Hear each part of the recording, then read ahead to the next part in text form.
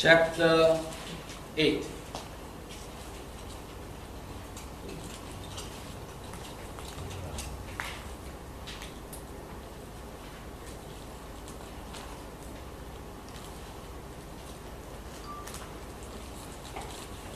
Chapter 8.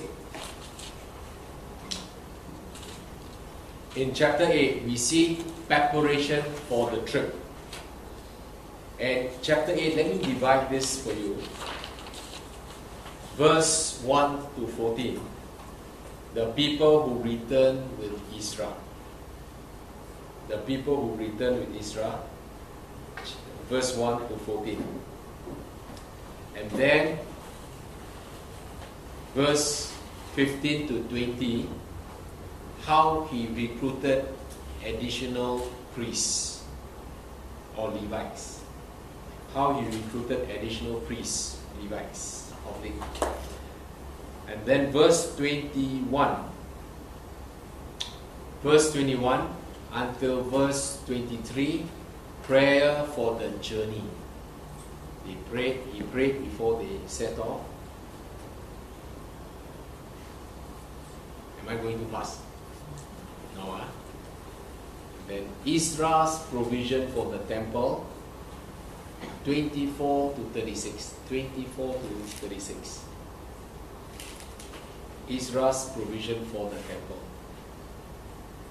So the people who returned with Israel, verse 1 to 14, how he recruited additional priests, 15 to 20, prayer for the journey, 21, 23, provision for the temple, 24, 36. So, verse 1. Now, this is about 75 years or so after the first group had returned. And by now, the temple has been rebuilt. Remember? Under Israel. But the walls have not been built. The walls have not been rebuilt. That one, wait until Nehemiah comes. These are the heads of their fathers' houses, and this is the genealogy of those who went up with me from Babylon. Of the sons of Phinehas, Gershom. Of the sons of Ithamar, Daniel. Now, do you remember the names Phinehas and Ithamar? These are two main priestly divisions from the family of Aaron. Aaron got 4 sons, right? 2 of them got barbecued because they offered profane fire before the Lord and then left the other 2. You can read this in Numbers 25 or Exodus 28. You can go and read, but Phinehas and Ithamar from the priestly divisions. Of the sons of David, Hattush, sons of David. It is important to trace that line because until today, the Jews are still waiting for the Messiah to come through the line of David. And it's important to reinstate that royal line. Of the sons of Shechaniah, of the sons of Parosh. Now just now we just read Daniel. That Daniel is not the Daniel who was carried off from Israel, from Judah to Babylon some 70 over years ago. No, not this is another Daniel. Of the sons of Parosh, Zechariah, and registered with him were 150 males. Of the sons of Pahath Moab, Elihonai, the son of Zerahiah, and with him 200 males. The sons of Shechaniah, Ben Jahaziel, and with him 300 males. Of the sons of Adin, Ebed, the son of Jonathan, and with him 50 males. Please go and add up. See, got 2,000 afterwards. Of the sons of Elam, Jeshaiah, the son of Athaliah, and with him 70 males. Of the sons of Shephatiah, Jebediah, the son of Michael, and with him 80 males. Of the sons of Joab, Obadiah, the son of Jael, and with him 218 males. Of the son of Shelomith, Ben Josephiah, and with him 160 males. Of the sons of Bebai, Zechariah, the son of Bebai, and with him 28 males. Of the sons of Ashgad, Johanan, the son of Hakatan. Okay, we have better don't say anything. Sounds like Chinese, eh? And with him 110 males. Of the last sons of Adonikam, whose names are this: Ephilet, Hilet, Jael, Shemaiah, and with them 60 males. Also of the sons of Bigvai, Utai, and Zabuk, and with them 70 males. Now, these were the people who went with him back to Jerusalem. But I'm sure there were many others, right?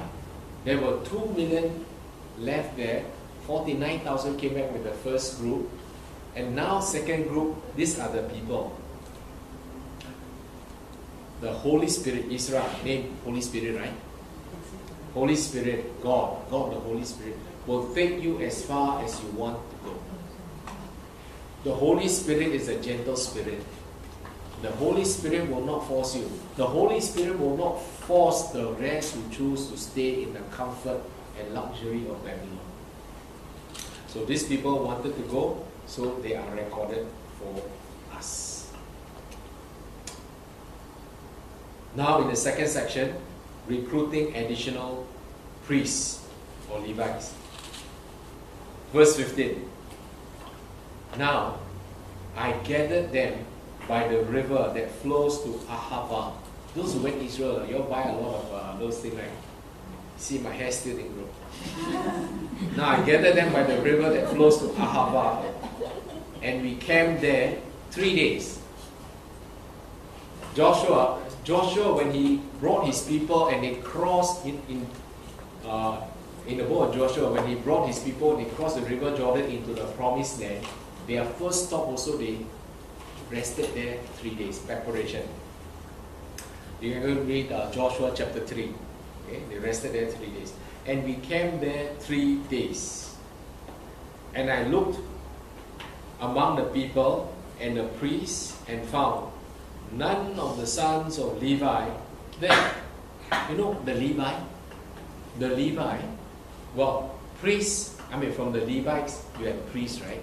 Only from the family of Aaron.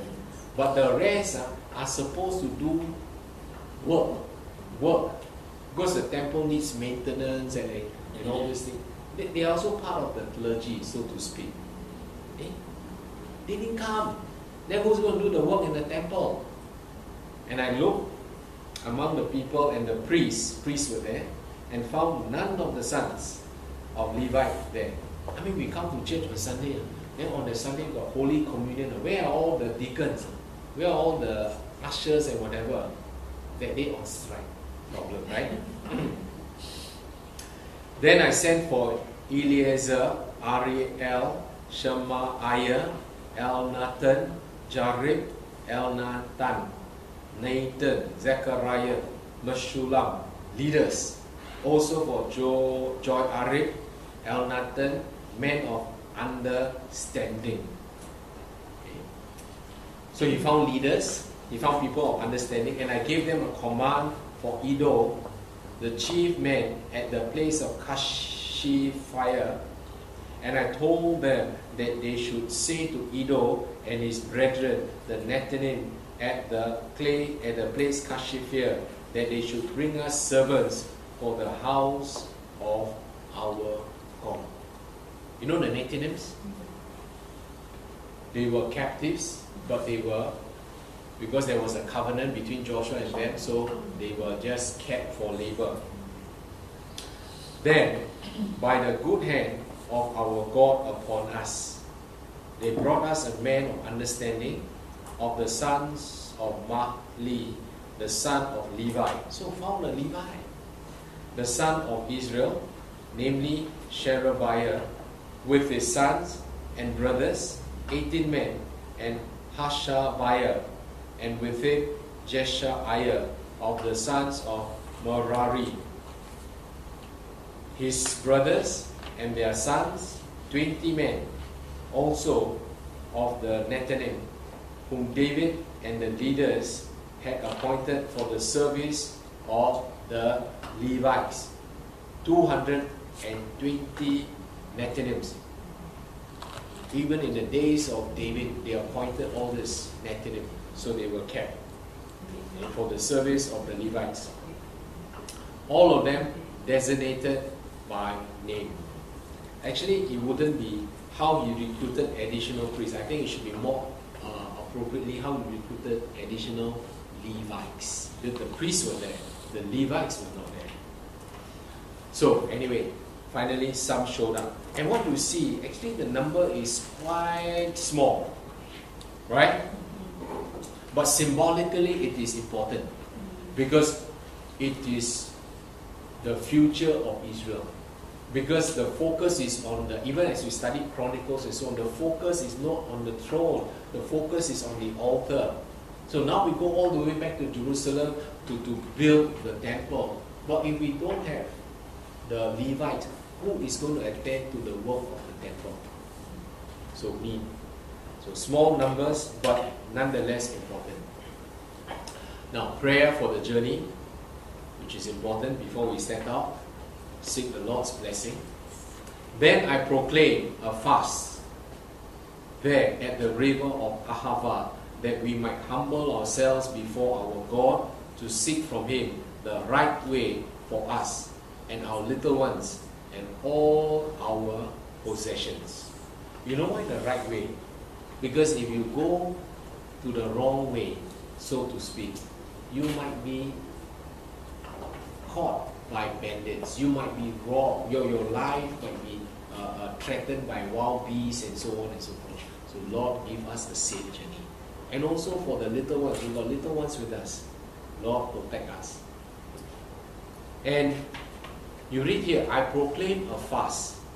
Fast is to deny the physical, to focus on the spiritual. That is fasting. Physical tells you, hungry, you must eat.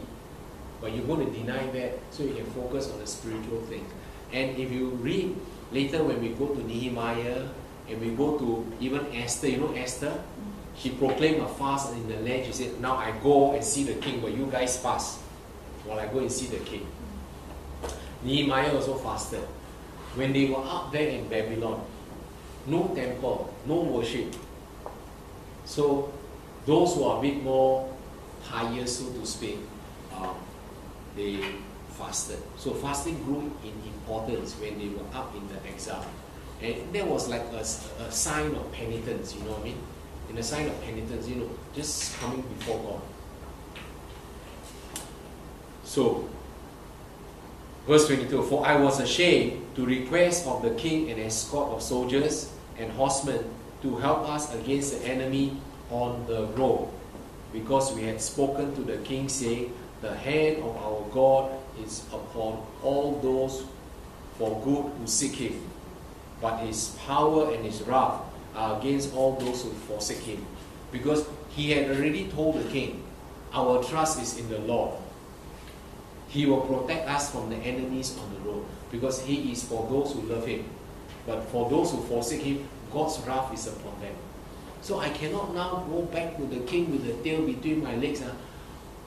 King Artaxerxes, I changed my mind. I am very scared. Can you send some escorts? Cisco better. No, our trust is in the Lord. And I tell you, stand fast. Because my life experience and everything, I tell you, people will come and tell you all kinds of things, offer all kinds of alternatives. No, stand fast in the Lord. Yeah. So we fasted and entreated our God for this, and He answered our prayers. And He answered our prayers. And that is so good. I mean, Israel was writing later after the event, right? Like I will tell you now, God answered my prayer. God answered our prayers. prayers. What happened in the last 15 months? God answered our prayers. And now Israel could write, we trusted in the Lord, we fasted, we entreated our God for this, and He answered our prayers. Underline my Bible. He answered. Ask Him, and He answers. So Father, we are so blessed even by the word covered this morning. Indeed, Lord, you are a faithful God. And even in the midst of all these enemies, those who complain against the people of God, those who seek to disrupt your purpose even in the people who came back to Jerusalem. Lord, you chose to put all this asunder, and you raised your servant Israel even for a time like this. And that was because he prepared his heart, he sought the law, he did it even as you enabled him, and that he could teach it. Lord, help us to be like Israel, to be a model that we can impact others even as you use us. For we know, Lord, in all that we do, in all that we ask, you will answer us. Thank you, Father. In Jesus' name, amen.